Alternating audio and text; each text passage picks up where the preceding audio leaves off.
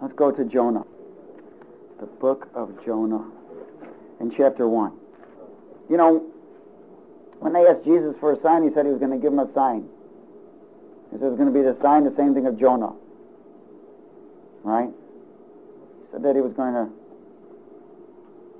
destroy the temple in 3 days, raise it in representation of what happened to Jonah, because Jonah is a representation of what we call the Old Testament, things that are a shadow of things to come.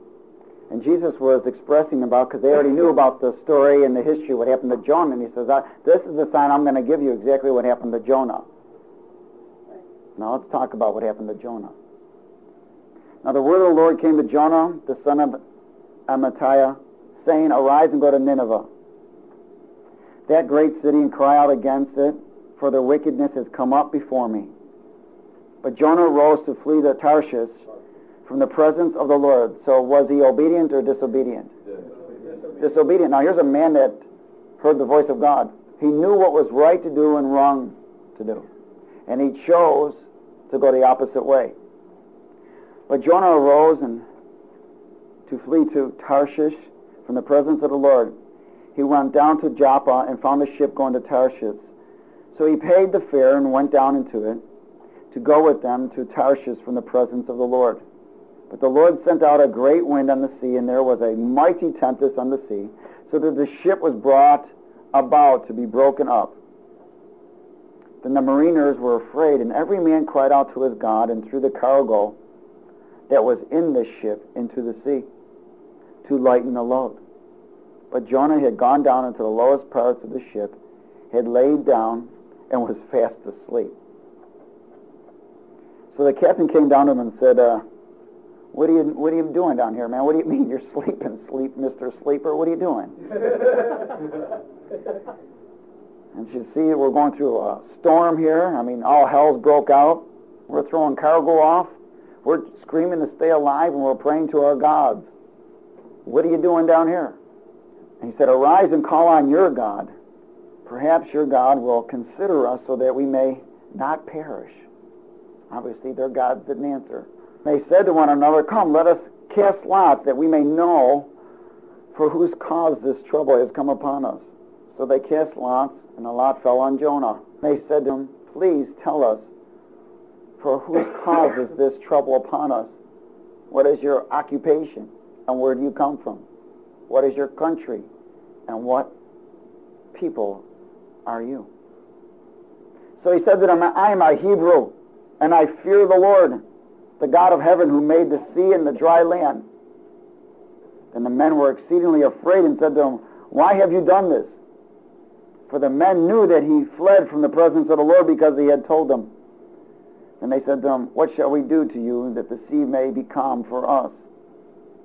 For the sea was growing more tempestuous.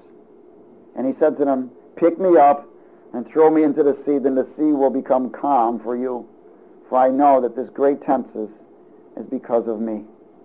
Nevertheless, the men rowed hard to return to the land, but they could not, for the sea continued to grow more tempestuous against them.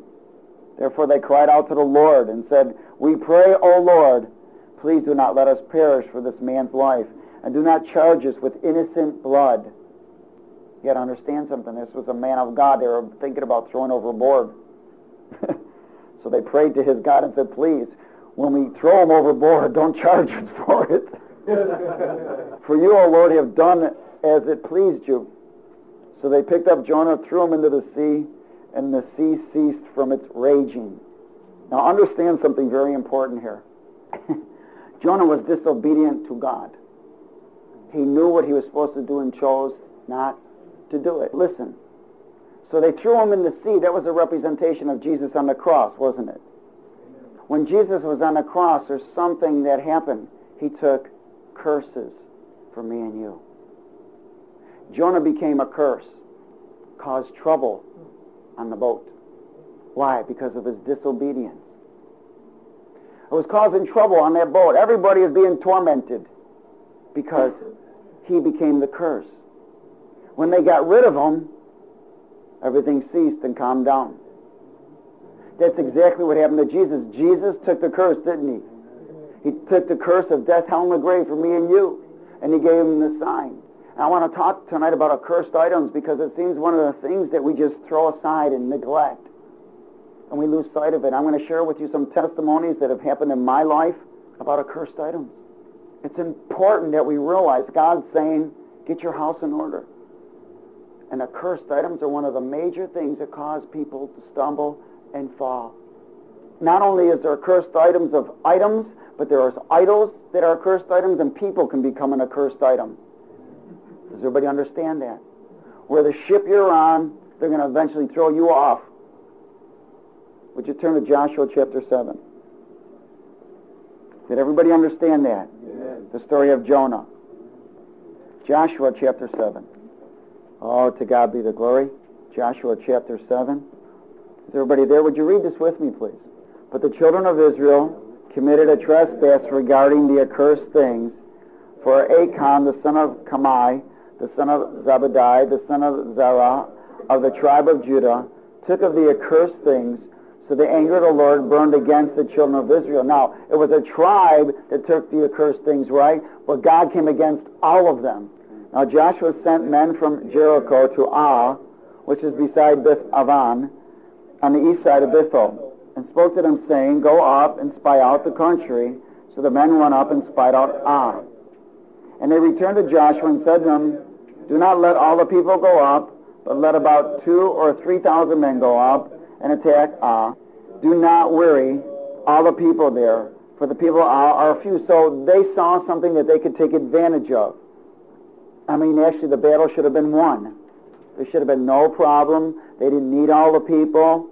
But see, they didn't realize that they had an accursed item in their camp. So they sent a military up there, not as many as they needed, because they thought they were just going to wipe it out. It was going to be a simple battle. In verse 4, so about 3,000 men went up there from the people, but they fled before the men of Ai. And the men of Ai struck down about 36 men, for they chased them from before the gate as far as Shabran, and struck them down on the descent. Therefore the hearts of the people melted and became like water. Then Joshua tore his clothes, fell to the earth on his face before the ark of the Lord until evening, he and the elders of Israel. And they put dust on their heads. And Joshua said, alas, Lord God, why have you brought this people over the Jordan at all to deliver us into the hand of the Amorites, to destroy us? Oh, that we had been content and dwelt on the other side of the Jordan. So here's Joshua all freaked out. Man, wait a minute. Lord, you sent us there to battle, but we lost. What is everybody going to think about us? We're supposed to be the great army. You have a God who's the creator of heaven and earth. You're supposed to be with us. What's up? So they were all freaked out. Verse 8. Oh Lord, what shall we say when Israel turns its back before its enemies? For the Canaanites and all the inhabitants of the land will hear it and surround us, cut off our name from the earth. Then what will you do for your great name? So the Lord said to Joshua, get up. Why do you lie thus on your face? Israel has sinned, and they have also transgressed my covenant which I commanded them. For they have even taken some of the accursed things, and have both stolen and deceived, and they have also put it among their own stuff. Verse 12, read it with me.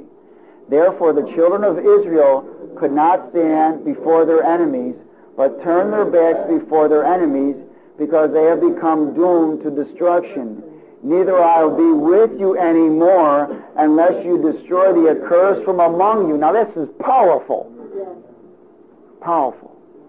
He says in verse 13, he says, get up and sanctify the people. In other words, separate yourself and sanctify yourselves for tomorrow, because thus says the Lord God of Israel, there is an accursed thing in your midst, O Israel. You cannot stand before your enemies until you take away the accursed thing from among you. And in the morning, therefore, you shall be brought according to your tribes, and it shall be that the tribe which the Lord takes shall come according to the families, and the family which the Lord takes shall come by households, and the household which the Lord takes shall come man by man. Then it shall be that he who is taken with the accursed thing shall be burned with fire, he and all that he has, because he has transgressed the covenant of the Lord, and because he has done a disgraceful thing in Israel. When they found the accursed things in the camp, They not only killed the family, the children, the livestock, and anything associated with that family. Does everybody understand it? Now, an accursed item, and we'll talk about some of these tonight, accursed items draw demonic activity. Where there's an accursed item, the devil has the go-ahead to do what he wants to do. Does everybody understand that? Is everybody with me? Where there's an accursed item, the devil has access to you, your household, your family, your finances, your health, and your future. Has everybody got it? Okay. The one thing it said is you can't stand against your enemy. Man, you can do all the fasting and praying, all the casting out, all the praying in the Spirit, and you're going to lose the battle. You can do all the two touching and agreeing and everything else. You won't win. You cannot stand against your enemy. Does everybody understand that? Amen. Okay. Now I'm going to share a couple quick things. I've had experiences over and over with accursed items, especially when I was a baby in Christ. Man, you know, I was hungry for God, and my wife was in New Age. She was in the New Age movement.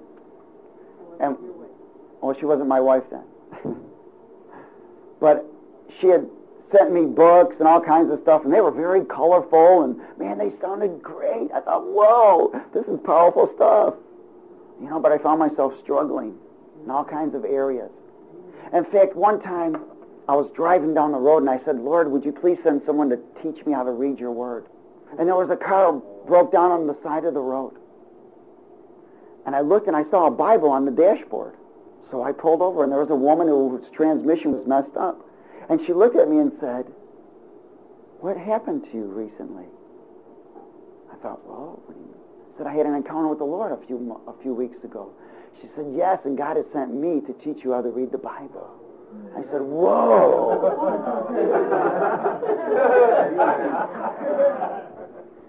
So she said, let's go to your house, because she was right around the corner, and let me call my husband so that we can get the car.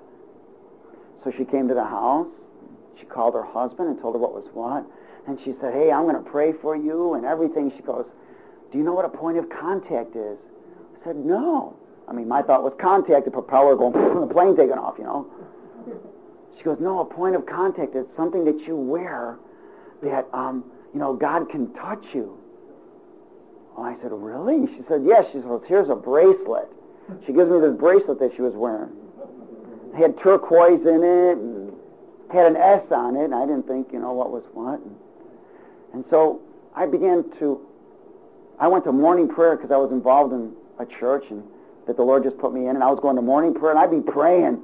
And I'd look down there and I'd say, man, that's from that bracelet. And I'd pick up pieces of turquoise from this bracelet. But I started struggling. I'm going, man, what's going on? Why? What happened, Lord? Where's the presence that I know? Because I used to be able to see things better, and I found myself struggling. And this woman would call me at 10 o'clock and 11 o'clock at night and say, I know you're struggling. And come on, I want to pray with you. Let's get together. And she would come over and we would pray, and she would quote scriptures and pray in the Spirit and do all kinds of stuff, and I was struggling terribly. And so finally one day I said, Lord, I can't take this any longer. Well, one day she came over and she came to pray with me. She put her hand on my leg, and I said, that's it. Something ain't right here. And she knew that I was communicating with my ex-wife, who was in New Mexico, and she was trying to bring division sometimes. So certain things began to manifest. So I went to my bedroom and I cried out to God. I said, Lord, tell me what's what. And I opened the Bible, and the Bible turned, and the page turned. And it brought me, and it said, be wary of the woman with the eyelashes and the silver. And this bracelet was silver, and I didn't get it yet. And I went out again. I said, Lord, you got to show me what's what. I shut the Bible, and I opened it and went right back to the same scripture. And I'm sitting there going, whoa, the bracelet. I pulled that bracelet off and threw it, and I got totally set free. Praise God, man. Totally set free. My roommate came home and we took it and threw it down the someplace. I don't know. Sewer. That's where we threw it. But I struggled because that was an accursed item. See, she was a high priestess for Satan in disguise. She knew that I'd just come to the Lord because I'd served Satan for so many years. He didn't want to lose me. She showed up with her sisters one time and all kinds of stuff. And they all portrayed to be right with God. Invited me to come to a funeral, and the Lord said, don't you go nowhere with them. All kinds of stuff. See, with this accursed item, I'm going to tell you more stuff about accursed items tonight. Okay? Hallelujah. Go to Deuteronomy 7. Deuteronomy chapter 7. Deuteronomy. Is everybody all right? I got a lot of testimonies for you tonight about accursed items. In Deuteronomy chapter 7 and verse 21. Let's read this together, please. 21. Is everybody there? Let's read it. You shall not be terrified of them, for the Lord your God, the great and awesome God, is among you. And the Lord your God will drive out those nations before you, little by little. You will be unable to destroy them at once, lest the beasts of the field become too numerous for you. But the Lord your God will deliver them over to you, and will inflict defeat upon them until they are all destroyed. And he will deliver their kings into your hand, and you will destroy their name from under heaven. No one shall be able to stand against you until you have destroyed them.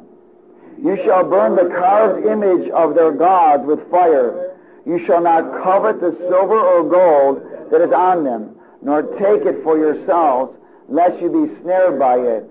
For it is an abomination to the Lord your God. Nor shall you bring an abomination into your house, lest you be doomed to destruction like it. You shall utterly detest it and utterly abhor it, for it is an accursed thing. Whoa. Let me tell you something. The Bible says the devil comes to steal, kill, and destroy. And the Bible is warning us, listen, these accursed items will allow the devil to come in and destroy you. Has everybody got it? Amen. It'll destroy you. Go to Deuteronomy 23. Verse 14, let's just read it together.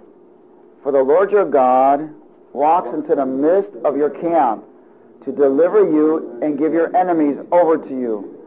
Therefore your camp shall be holy, that he may see no unclean thing among you, and turn away from you. Wow. Our camp, our temple, our places are to be holy. In fact, there's the feast called the Feast of Unleavened, which is the second feast the Jews celebrate. And what they do is they remove all leavened things out of their house. It's a representation of cleaning their house from evil. Amen. Cleaning everything. There are many things that are cursed items, and I'm going to mention some of them, but I'm not going to go to every scripture there is. Okay. One of the things that's an accursed item is tattoos.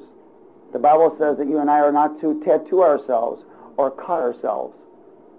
And many of us have, and what you need to do is just repent and you break the tattoo. You break the curse off. So I'm just sharing that before we go any further. And don't let the devil beat you up about something that you did. Remember, the blood is there. The blood is there. Now I want to share something with you, and we're going to repeat this again.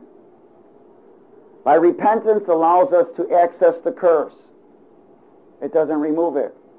Once you've accessed the curse, you must begin to fulfill what you're supposed to do. That's what removes it. Because see, Jesus came and said, I've come to fulfill the law. Only by him fulfilling removed the curse of death, hell, and the grave. Is everybody with me? Okay. So yes, your repentance allows you access to the curse, doesn't it?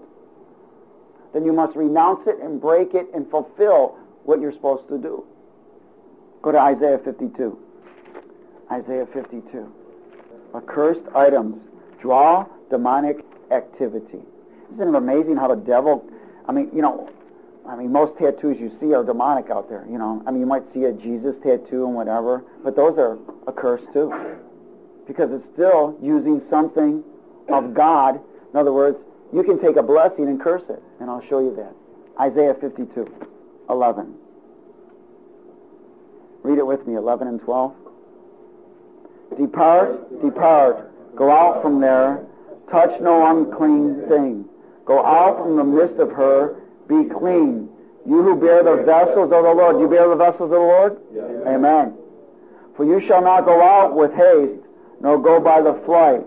For the Lord will go before you. And the God of Israel will be your rear guard. Oh, hallelujah. And we don't want to break that protection, do we? Don't touch anything unclean. Now, there are areas where you can touch unclean things. Not only with your hands, but with your ears and with your eyes. Does everybody understand that? You can touch an unclean thing with your ears, with your eyes, and with your hands. Go to Deuteronomy 11. You know, you may think, well, man, what things are cursed items?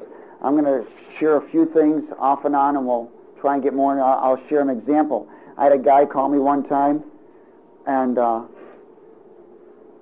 he was in another state, and I was praying with him, and the Holy Spirit said to me, there's an accursed item. That's why he's struggling. And I said to him, well, he was struggling with lust and stuff like this. I said, well, do you have any pornography videos or anything like that? Anything? Yeah. Well, get rid of them. So he called me back a few days later. He says, man, I'm still struggling. I said, did you get rid of them? He said, yeah, I put them in my basement. I said, no, man. No. You got to destroy them. You got to get rid of them. Okay? You got to fulfill. You got to get rid of them. So he got rid of them. And then he called me a few days later, and he says, man, I'm still having all kinds of stuff. And the Holy Spirit revealed to me that there was an accursed item in his living room. I said, tell me what you see in your living room. And he shared with me that there was a Indian statue. I said, well, what did it represent? He said, well, it was a witch doctor. I said, well, get rid of it. See, these accursed items draw demonic activity. Does everybody understand that? T-shirts can be an accursed item. Clothes. All kinds of things that reference anything that is demonic. Anyway, jewelry. I had a girl that gave me a necklace one time, and it had a cross on it, and I still had to get rid of it because it was cursed. It represented the lust from that girl. Is everybody with me? Oh, hallelujah! I had to get rid of pictures. A dragon. I had 24 karat plate. A dragon. I had to bust it, because what's a dragon represent? Amen. Satan. Even pictures prior to when my wife and I were first married, and all kinds of stuff. Things that represented things of when we were in the world. Certain things that would affect us. That doesn't mean you got to get rid of every little nook and cranny. There are certain pictures of family and certain things, yes. But things that will affect you can be an accursed item. And we'll get more into this. Deuteronomy 11 and verse 26. Behold, I set before you today a blessing and a curse. The blessing, if you obey the commandments of your Lord your God, which I command you today, and the curse, if you do not obey the commandments of the Lord your God, but turn aside from the way which I command you today, to go after other gods which you have not known. Ooh. To go after other gods which you have not known. Go to 2 Corinthians chapter 6.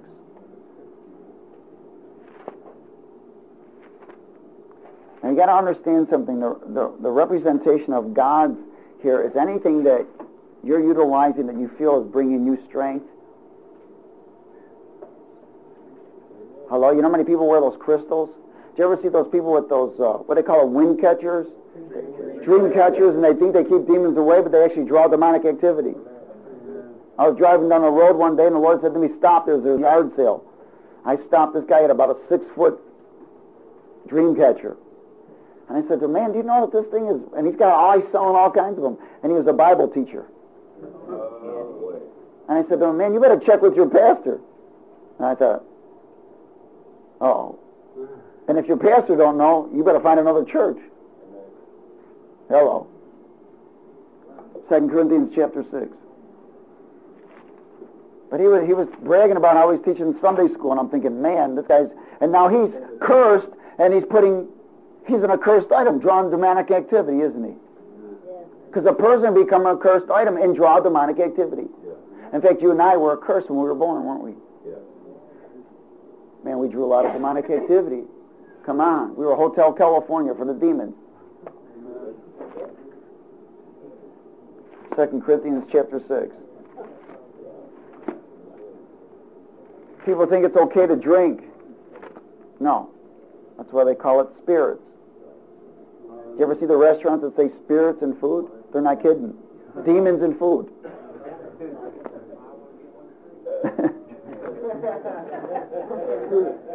They have happy hour. 2 hours later, they're sad. They were deceived. Satan's greatest weapon is what? Deception. And his power is what? Fear. Glory to the Lamb. 2 Corinthians chapter 6 and verse 16. Read it with me. And what agreement has the what?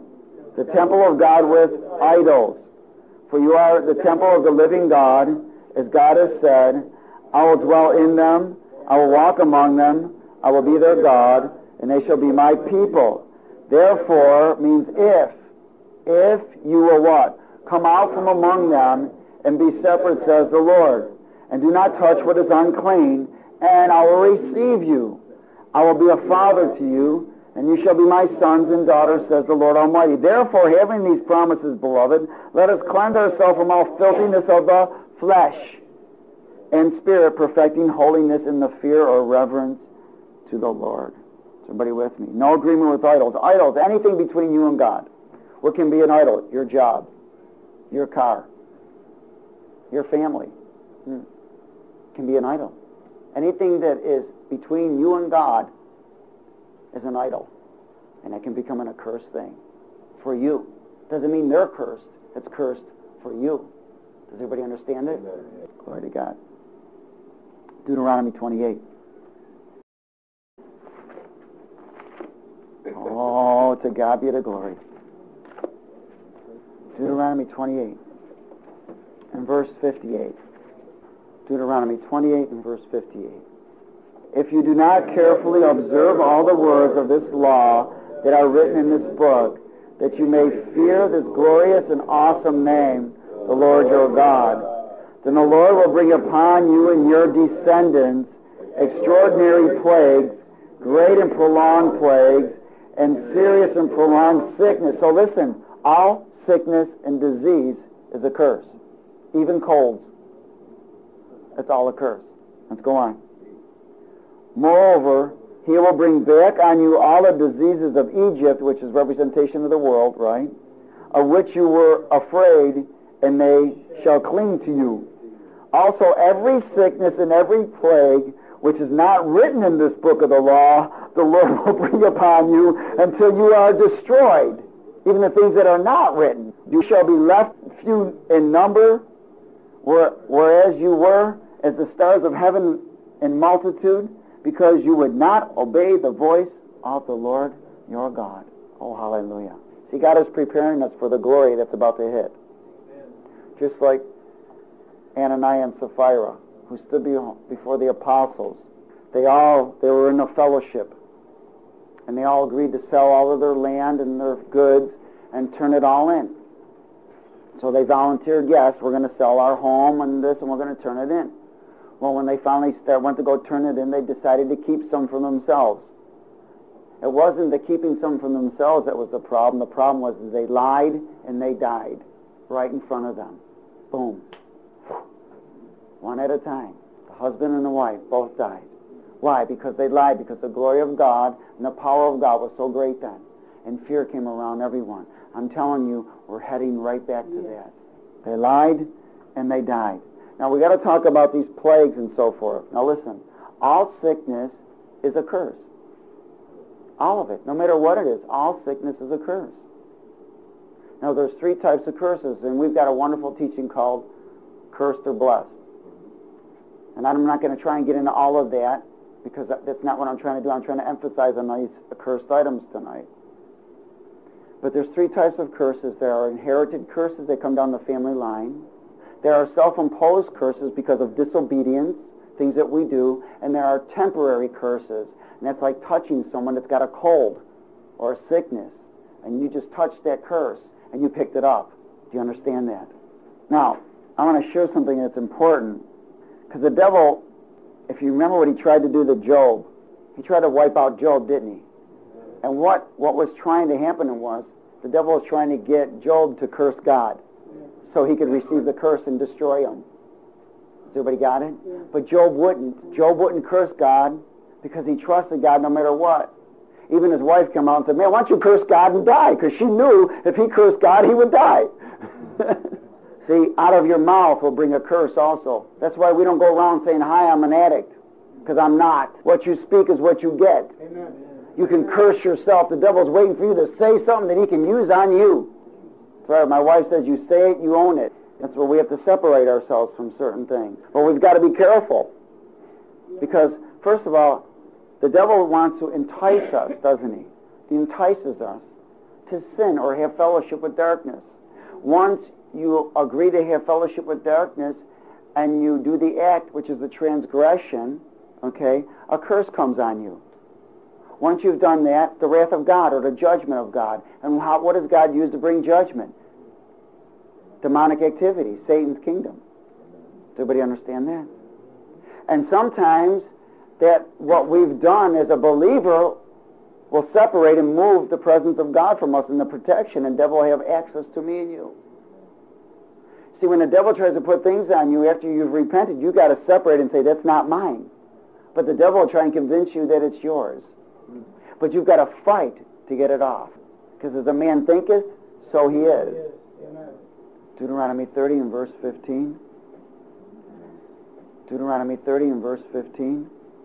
See, I have set before you today life and good, death and evil. In that I command you today to love the Lord your God, to walk in his ways, and to keep his commandments, his statutes, his judgments, that you may live and multiply, and the Lord your God will bless you in the land which you go to possess. But if your heart turns away so that you do not hear, and are drawn away, and worship other gods, and serve them, or serve self, that's another god, I announce to you today that you shall surely perish. You shall not prolong your days in the land which you cross over the Jordan to go in to possess.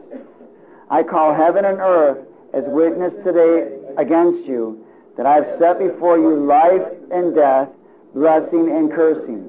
Therefore choose life, that both you and your descendants may live. Now you see it comes down the family line, doesn't it? That you may love the Lord your God, and that you may obey his voice, and that you may cling to him, for he is your life and the length of your days, and that you may dwell in the land which the Lord swore to your fathers, to Abraham, Isaac, and Jacob, to give to them. And what's he saying? Don't serve yourself. That's why Jesus always said you must deny yourself. Deny yourself. Go to Jeremiah 17. Hallelujah. Jeremiah 17 and verse 5. I had a call one time from a wife whose husband was a heroin addict. She had enough. She said, come and get him. And I talked with him on the phone. He says, man, I need help, this, that, whatever. His wife was packing up and leaving him in an apartment that they were living in. She said, I can't live this way any longer. So I went over to the house, and I walked in the house, and I was talking with him. And the wife was walking, or she went to go pick up a son or something, and they had 2 boys. And I was talking with him in the living room, and I saw this huge shadow walk from one room to another. And I said, man, who's in that room? Because he said to me, man, I haven't used in a long time. All of a sudden I was sleeping. It's like somebody came in my body. I got up and took the car and went out. I said, yeah, somebody did come in your body. And we went in that room. I said, who sleeps in this room? We went in the room. One of the sons slept in that room. We started looking around. All demonic stuff on the walls, pictures, boxes of stuff. He was practicing witchcraft. And they said, well, what do we do? I said, well, first of all, let me get him out of here, and I'll tell you what's what. So anyways, the family, the mother was still with the kids. She chose to stay there for a couple more days, but she wanted him out, so he came here to the ministry. That's when we just first started the ministry. And so she called him. She says, listen, my son is gone crazy. I said, well, you know what you need to do? You need to get rid of all that stuff out of the house. So he was away, so she waited for him to go away, and the husband went back home, and her and the husband started cleaning up his room. And he was way across town, and the demons told him what was going on. He come barging in, busted the door down. They had to have the police come. He was frantic and demonized. So she came and she began to learn, and the husband began to learn, and began to take dominion. The child finally surrendered, got delivered, and the family serves the Lord now. Amen. To God be the glory. But they didn't know all of these years. They didn't know. Praise God. Jeremiah 17 and verse 5. Is everybody there? Amen. Praise God. Would you read it with me? Thus says the Lord, curses a man who trusts in man. Hello? Curses a man who trusts in himself, and makes flesh his strength, whose heart departs from the Lord. And he shall be like a shrub in the desert, and shall not see when good comes. You know what? Those accursed items always have you miss God. But shall inhabit the parched places in the wilderness, and a salt land which is not inhabited. It always causes you to be dry. Blessed is the man who trusts in the Lord, and whose hope is in the Lord, for he shall be like a what? Tree planted by the waters, hallelujah, which spreads out its roots by the river, and will not fear when heat comes, but its leaves will be green, and will not be anxious in the year of drought, nor will cease from yielding fruit. The heart is deceitful above all things, and desperately wicked. Who can know it? I, the Lord, search the heart. I test the mind, even to give every man according to his ways, according to the fruit of his doings. So you and I, by just working and walking in our own strength and our own flesh, can become an accursed item. He who trusts in him, if you're trusting in what your ability is at your job, you're trusting in you. Yeah, but it's a gift from the Lord. It's still his. Remember, there's a lot of idols that can come in your life. A lot of idols. Jobs, families, relationships, money. Hey, listen, the Bible says it's the love of money that's the problem. It's not that we can't have money, it's the love of money. If you love money, that money is an accursed item to you. Because first of all, it's not ours. Amen. Nothing is ours. If God was to say, give up everything, you better be able to, or else it's an idol to you. Now I want to share a little bit about the anointing. Go to Acts 19. Every accursed item has an anointing of the devil. Why? Every accursed item draws demonic activity. Did you ever get around somebody who's always drawing demonic activity on themselves? Yeah. Hello? Throw them out of the boat. Repent, get delivered, or throw them out of the boat. Let Jesus take them under. Acts chapter 19, and verse 11 and 12. Would you read it with me? Now God worked unusual miracles by the hands of Paul, so that even handkerchiefs or aprons were brought from his body to the sick, and the diseases left them, and the evil spirits went out of them. Now that's powerful. That's the anointing of the Lord. Now Paul was anointed by the Spirit of God. Paul was walking in the glory of the Lord, that where he would wear aprons and handkerchiefs. You know, people use prayer cloths, right? Well, look at it. If they're not anointed, there ain't nothing going to happen. Now, what's happening, in fact, I'll tell you a little testimony about the anointing. Shambach, anybody ever heard of Shambach evangelist? Well, a woman came up to him and said, listen, during the service, she said, would you put this piece of candy in your pocket and give it to me after the service? And he said, what are you, crazy? Anyways, the Lord said, put it in your pocket. So he put it in his pocket. After the service, a woman came up to him, took the candy. About a year later, whatever it was, she showed up at another service of his. She introduced her sister. She says, you probably don't remember me, but I'm the one that gave you the candy. He goes, yes, how could I forget? Anyways, well, she said her sister was in a mental institution, and they couldn't give her anything because she was in a padded room.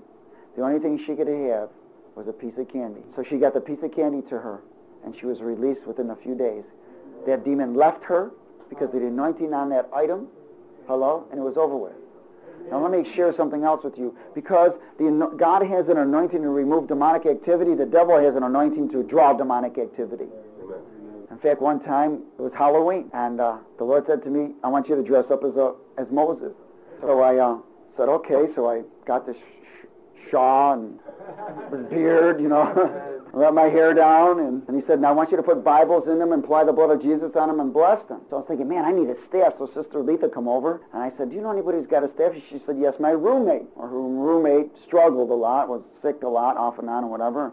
She brought me this staff, and the staff was perfect. It was perfect. I was like, yeah, this is a Moses staff. Well, about 2 feet on the bottom of it, it was painted totally solid blue. So Sister Letha left. I laid that staff down. I went in the kitchen. I walked out.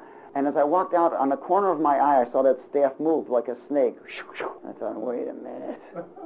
This is my imagination. It's like, no, I'm not taking no chances. I said, listen, in the name of Jesus, I command you, devil, come out of that staff and leave my house in Jesus' name. I went to the front door and I forgot something because I was going out to clean the car, and I went back in the kitchen. I grabbed something. I walked by that staff again, and I did it again. And I said, Satan, I told you in the name of Jesus to come out of that staff and leave my house. I walked to my front door, opened the door, and there was a snake right on my front door. Reddish mouth, colorful. And I said, devil, I didn't know about cutting their heads off then. Ooh, I missed that one. I never let another one get by. Anyways, so I got the hose and squirted him and said, I told you to get off my property, and he took off.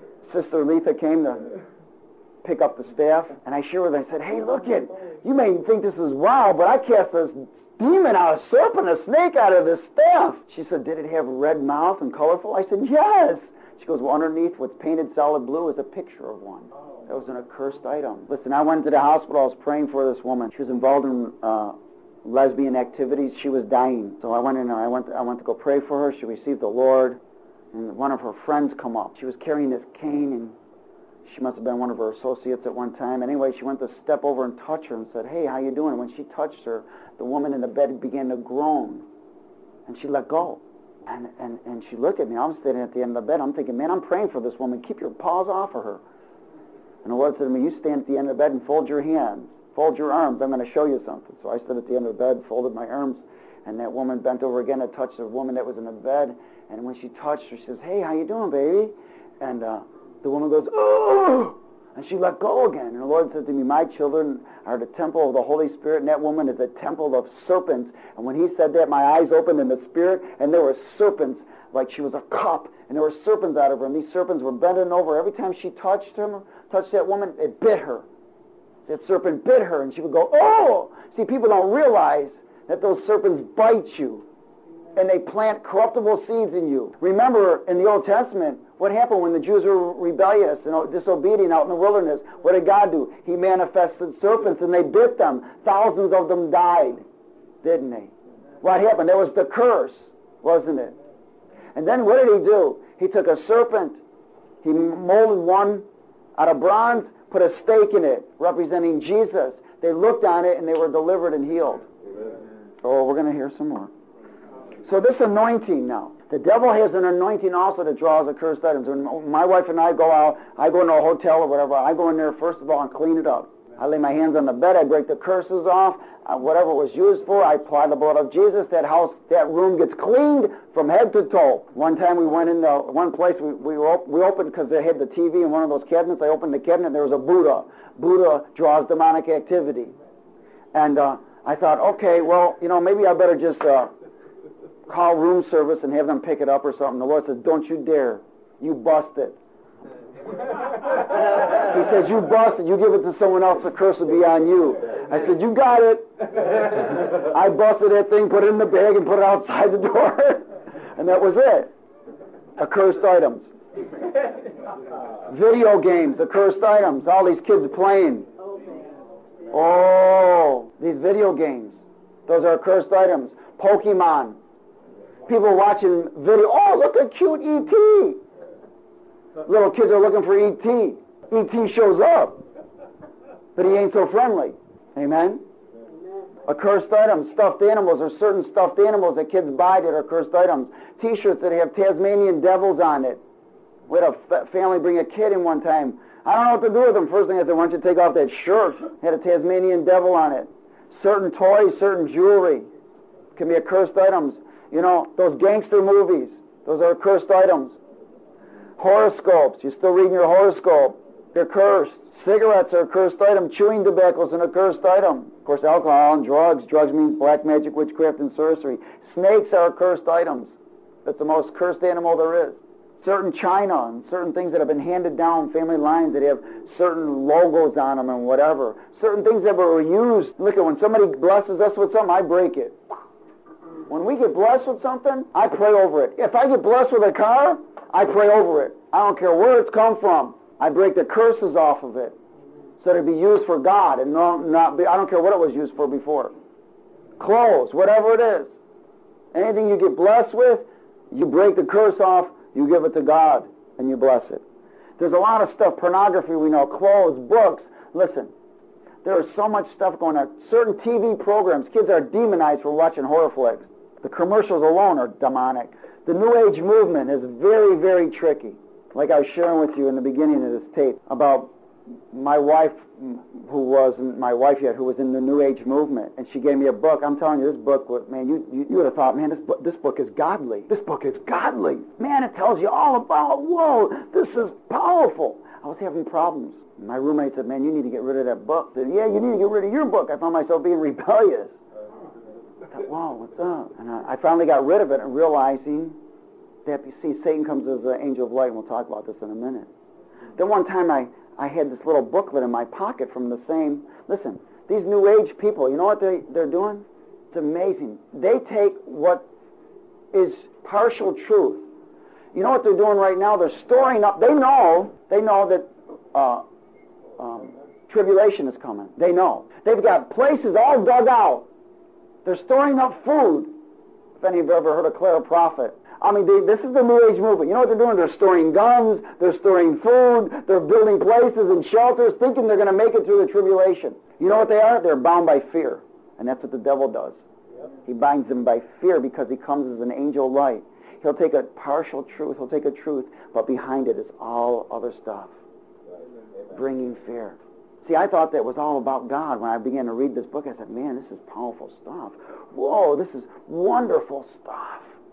I mean, it sounded so real and so holy and so pure, but it was garbage. It was a lie. It was a lie. One day I went into a place to get something. It was a music place or something. I picked up something and I looked at it. I almost threw up. I had to drop it because it was so demonic. It stirred me up. I almost threw up. I dropped it right there. And I said, okay, Lord. And the Lord said, don't you pick that stuff up again and don't touch it. And he said to me, wash yourself with the blood. I used to walk in and out of places going, the blood, the blood, the blood.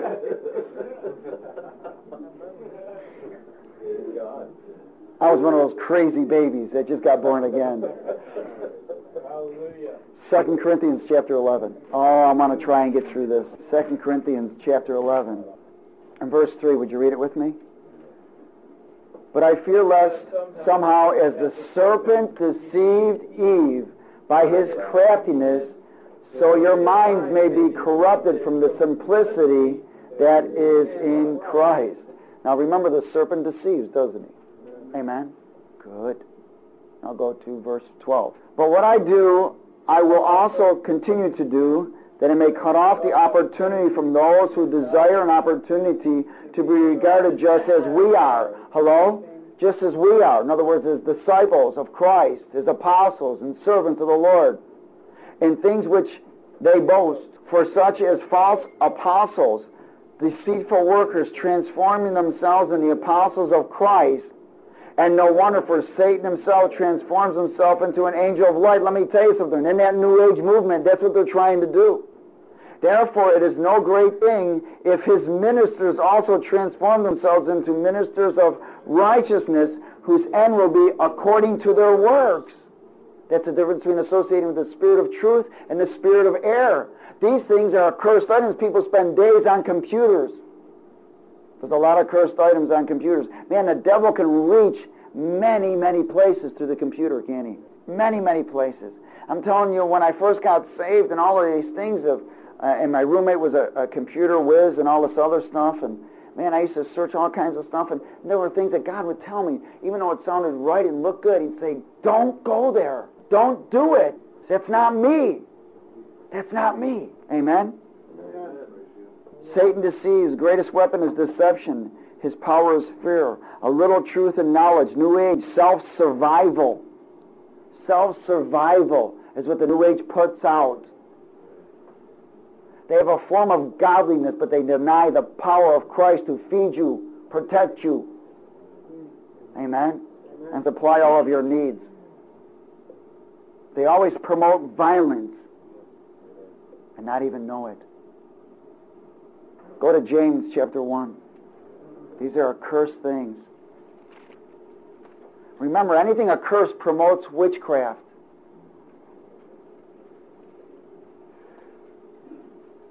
James chapter 1. In verse 12 it says what? Blessed is the man who what? Endures temptation.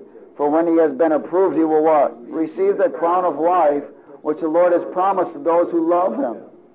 Let no one say when he is tempted, I am tempted by God, for God cannot be tempted by evil, nor does he himself tempt anyone. But each one is tempted when he is drawn away by his own desires and enticed. You know, an accursed item will cause desires and entice you. Why? Because that serpent is there. Then when a desire is conceived, it gives birth to sin, and when it is full grown, it brings forth what? Death, because a curse produces what? Death. It produces destruction, doesn't it? See, when the cursed items, what we do is when we mess with the cursed items, the devil is on you to kill you, steal, and destroy. Is everybody with me? And anyone near you. Entice comes from accursed items, the serpent or the snake. You know, the Bible tells us that, let's go a little bit further here. Ooh, praise God. Go to verse 16. Do not be deceived, my beloved brethren. Every good gift and every precious gift is from above, comes down from the Father of life, with whom there is no variation or shadow of his turning. Now listen, even though you may be blessed with something, hello, we know that all good gifts come from the Father, but you know good gifts come from self too, don't they? Amen. Oh, hallelujah. Of his own will he brought us forth by the word of truth, that we might be a kind of first fruits of his creatures. So then, my beloved brethren, let every man be swift to hear, slow to speak, and slow to wrath, for the wrath of man does not produce the righteousness of God. Therefore lay aside all filthiness and wickedness of overflow, and receive with the meekness the implanted word which is able to save your souls. The implanted word able to save your souls. Be what? Doers of the word, and not hearers only, deceiving yourself. That's why you got to know the word and do it. Amen. There's a lot of shortcut books out there you got to be careful of. Oh, here's the lost, what was it? The lost writings of Jesus. Don't read them, they're alive. There isn't anything lost. Whatever the Lord wants us to have is already given. Amen. Hallelujah. Malachi chapter 2.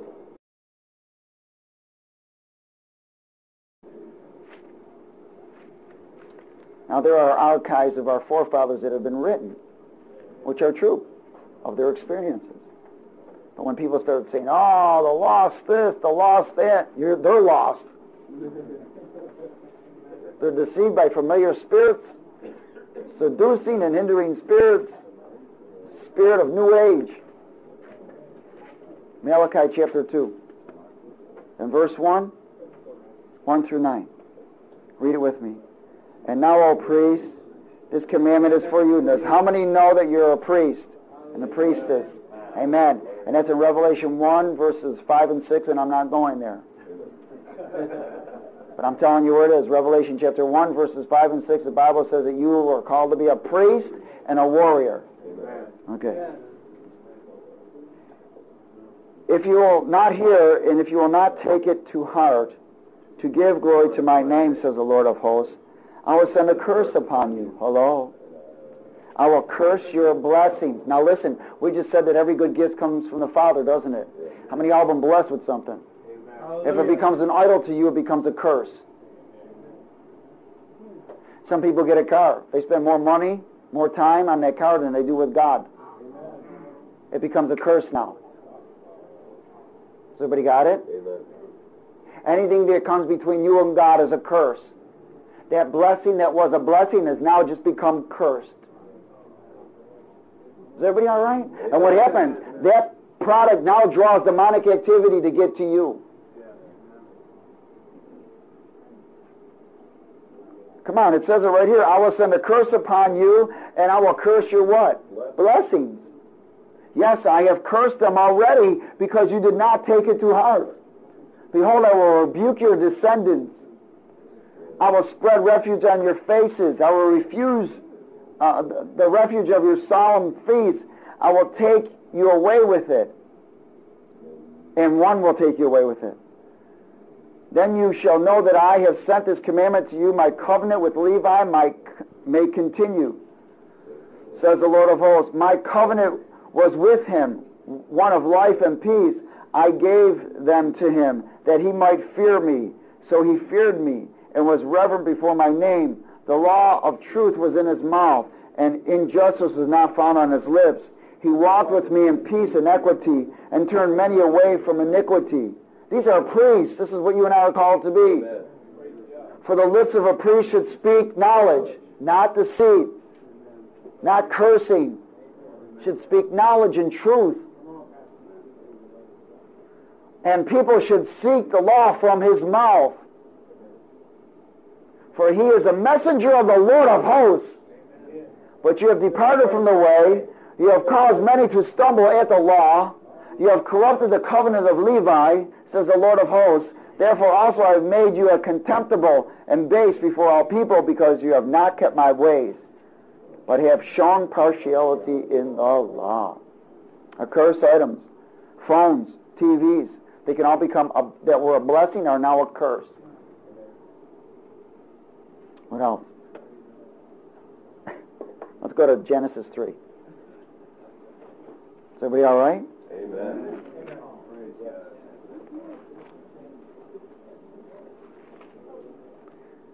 Genesis chapter 3. Anything that prevents the will of God to manifest in your life, that is hindering you from walking in the will of God, is accursed. Has everybody got it? Some of us had to give up some relationships to get right. Don't go back where God's delivered you from. Hallelujah. Let him establish it, not you. Genesis chapter 3. Is everybody there? Good. In verse 14. Remember Adam and Eve fell, right? Amen. And the Lord, of course, went right after the serpent. And the Lord God said to the serpent, because you have done this, you are what? Cursed more than all the cattle, more than every beast of the field. On your belly you shall go, and you shall eat dust all the days of your life. And I'll put enmity between you and the woman, and between your seed and her seed. He shall bruise your head, and you shall bruise his heel. Oh, hallelujah. Let's keep going. To the woman he said, I will greatly multiply your sorrow and your conception. In pain you shall bring forth children. Your desire shall be for your husband, and he shall rule over you. Then to Adam he said, because you have heeded the voice of your wife, and have eaten from the tree which I commanded you, saying, you shall not eat of it, cursed is the ground for your sake, and toil you shall eat of it all the days of your life. Both thorns and thistles it shall bring forth to you, and you shall eat the herb of the field. In the sweat of your face you shall eat bread, till you return to the ground. For out of it you are taken, for dust you are, and dust you shall return. So we see that the Lord not only cursed the serpent, these are divine curse. Now the serpent was cursed, man was cursed, and the earth was cursed. All of God's creation was cursed. That's why Jesus had to come. Now Jesus came to take the curse of death, hell, and the grave. The rest you and I break ourselves from. Everybody got it? That's why he said, I come to give you a sword. Or when you receive Jesus Christ as Lord and Savior, you'd be instantly delivered, healed, filled, and everything else. But that doesn't happen all the time, does it? Amen. Amen. Hallelujah. Divine curse, so that things come to an end. The curse always brings an end, doesn't it? Amen. Amen. Remember, that curse is still here, isn't it? Do you understand that you and I live in a cursed world? Amen. But we're delivered from the curse? Amen. As long as we're not associating with it and touching it, coming out of it. Amen. Oh, hallelujah. Curse is always leading to the devil, doesn't it? Allows the devil access to us. So creation is cursed. Go to Romans 8. Romans 8.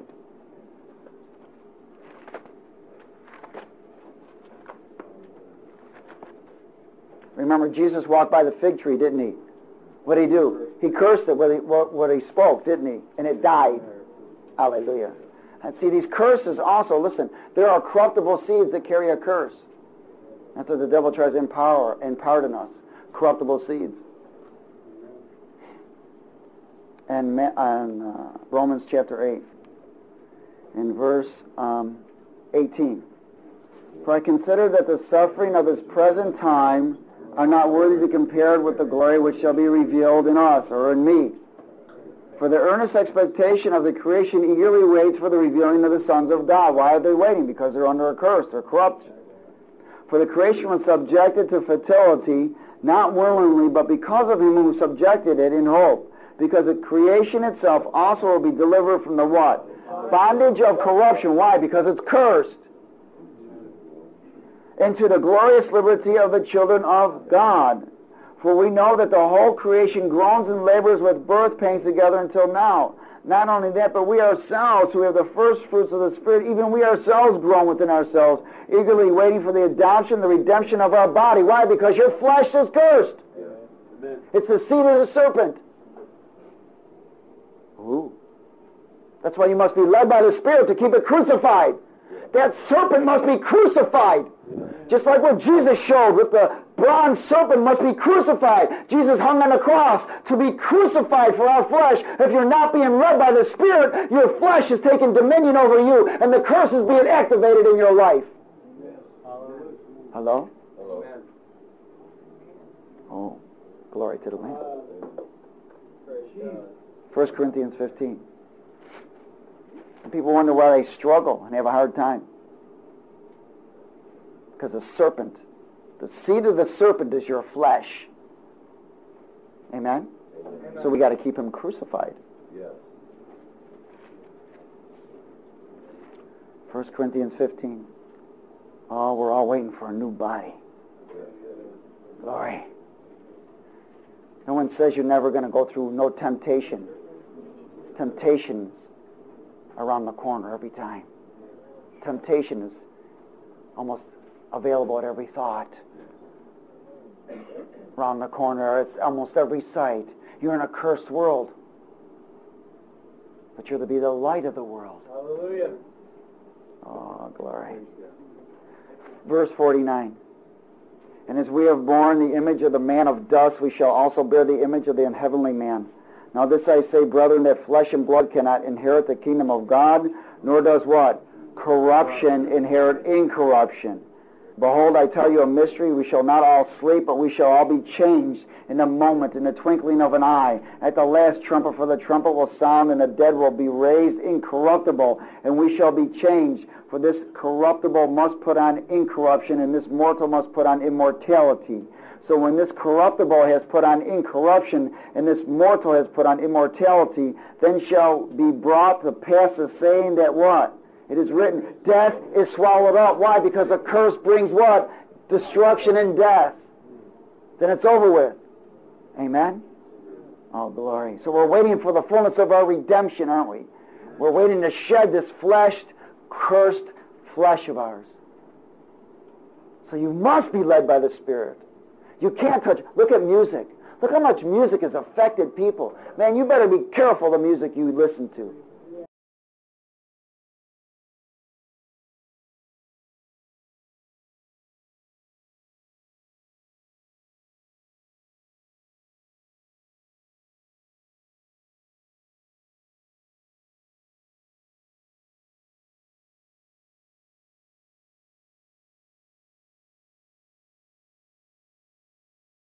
That contemporary music will keep you out of God's presence. That's why it's called temporary, contemporary. You want to walk in the eternal realm, not the temporary realm. Amen. You want to walk in the Holy of Holies. How many times you need to hear the message that you need Jesus?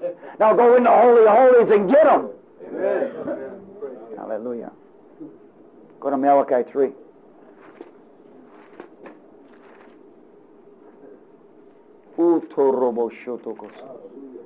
Yes.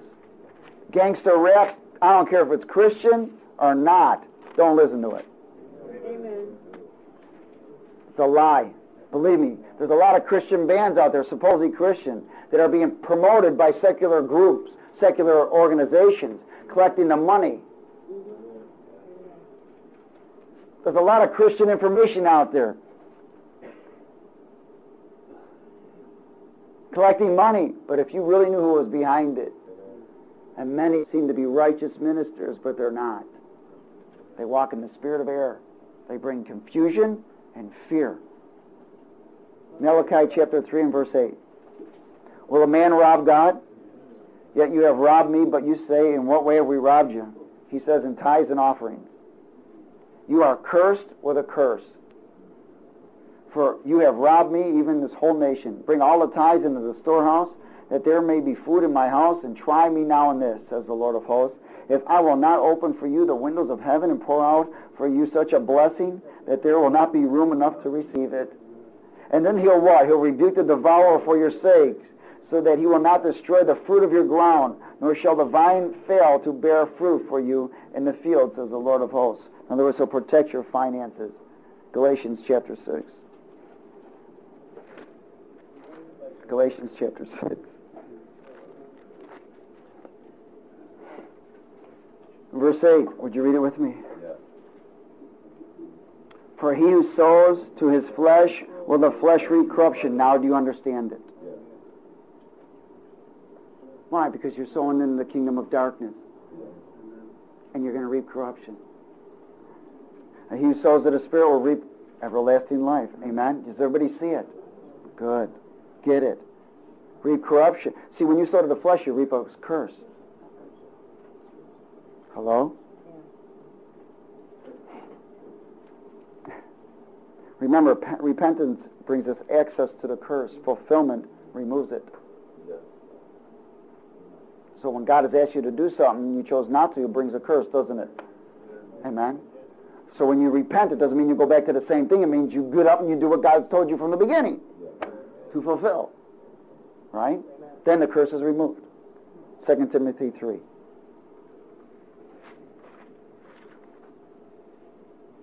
And verse 1 through 7. But know this, that in the last days perilous times will come, for men will be lovers of themselves, lovers of money, boasters, proud, blasphemers, disobedient to parents, unthankful, unholy, unloving, unforgiving, slanderers, without self-control, brutal despisers of good, traitors, headstrong, haughty, lovers of pleasure rather than lovers of God, having a form of godliness but denying its power, and from such people what? Turn away. Go to 6. And for this sort, those are those who creep into ministries and households and take gullible babies in Christ. Women, loaded down with sins, led away by various lusts, always learning and never able to come to the knowledge of the truth. Oh, they're always learning and getting all of this knowledge, but can't have truth. Amen. They're learning all kinds of stuff, but the stuff they're supposed to be learning. Because only the Spirit brings truth. Only in the Spirit are you able to have truth. That's it. You can read this Bible cover to cover, memorize every page and every page number, and still go to hell. Because we're to be doers of the word, not hearers. Doers. I want to close with 2 Peter chapter 2. One time this woman, we went to go, she called us up. She said, would you go pray for my husband? He's in jail. So me and Pastor Scott went to go pray for him in jail. And the Lord said to me, their house needs cleaning up. So I said, listen, your house really needs cleaning up. She said, would you come and clean it? I said, you sure you want us to come and clean it? Well, me and about 3 guys from the discipleship house, when we just had the discipleship house, we went to this house and cleaned it. Man, we were in the attic everywhere. We found all kinds of stuff. All kinds of stuff, from pornography to dope to guns to videos, and I mean all kinds of stuff. And there was some of the stuff I was like, do you know, some of the stuff we were turning a little red on, you know. You know, I don't want to expose this to you, but this is accursed, you know. Oh, it is? Yes. But she was very cool about it. We cleaned up the house, had about 3 or 4 big garbage bags full of accursed items. Don't put them in your car. Husband came home, they had a kid, and we kept telling him, listen, man, and he was going to a church. I said, listen, you need more than what you're just going for. That's not the church you're supposed to be going to. And it wasn't about the church, you understand? It's about where you and I have come from. The more things that you and I have done, the devil has more access to us. We've got to know the power of the Spirit of God and have the Holy Ghost bazooka. Amen. Amen. Amen. And this guy was trying to fight the devil with a toothpick. Yeah. And I kept telling him, I warned him and his wife. 2 years later, they're divorced. And she has the children. Just because you get freed and delivered doesn't mean you will keep it. Amen. It's our responsibility to keep it. Amen. That's where people are learning and never coming to the truth. You know, one of the worst things that you can say is, blessed is he who takes godly counsel, and cursed is him who takes ungodly counsel. Read Psalm 1. It tells you right there. 2 Peter chapter 2 and verse 12. But these, like natural brute beasts, made to be caught and destroyed, speak evil of things they what? Do not understand, and will utterly perish in their own corruption, and will receive the wages of unrighteousness as those who count it pleasure to carouse in the daytime. They are spots and blemishes, carousing in their own deceptions while they feast with you, having eyes full of adultery. They cannot cease from sin, enticing unstable souls. They have a heart trained in covetous practices, and are what? Are cursed children. Hello. They have forsaken the right way and gone astray, following the way of Balaam and the sons of Beor, who loved the wages of unrighteousness.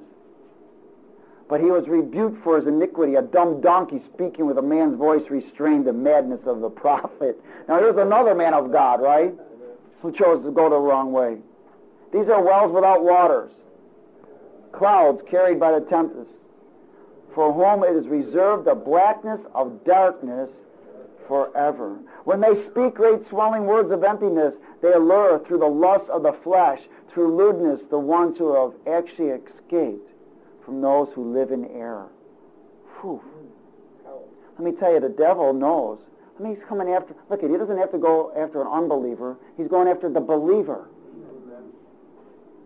Where they promise them liberty, they themselves are slaves of corruption. For by whom a person is overcome, by him also he is brought into bondage. For if, after they have escaped the pollutions of the world through the knowledge of the Lord and Savior Jesus Christ, they are again entangled in them and overcome, the latter end is worse for them than the beginning. For it would have been better for them not to have known the way of righteousness than having known it, to turn from the holy commandment delivered to them. But it has happened to them according to the true proverb, a dog returns to his own vomit, and a sow has washed to her wallowing in the mire. So listen, these accursed items are dangerous. You can't play with them. You can't fool with them. The devil will have access to you. There's certain things that God is trying to bring us to. There's all kinds of religions out there, isn't there? They got all kinds of forms and formulations or whatever. It's not religion that rescues you, nor knowledge. It's your relationship. Amen. Amen? It's your relationship. But my people are destroyed for lack of knowledge. And that's the understanding of what we just talked about. This is true knowledge that we need to know. Does everybody understand that? This is things that we need to know. You must be careful. That's why we check people who come into the houses. We want to make sure they're not carrying accursed items. Because it will destroy a house. So, hear, see, and do. And take dominion. Father, we thank you for your word tonight. And Lord, we ask that you give us great discernment of what we're hearing, what we're seeing, and what we're speaking. Establish your kingdom in us and through us, and let us be a witness of light for your glory. I pray a blessing on each and every one. I apply the blood of Jesus on the seed that was imparted of this knowledge.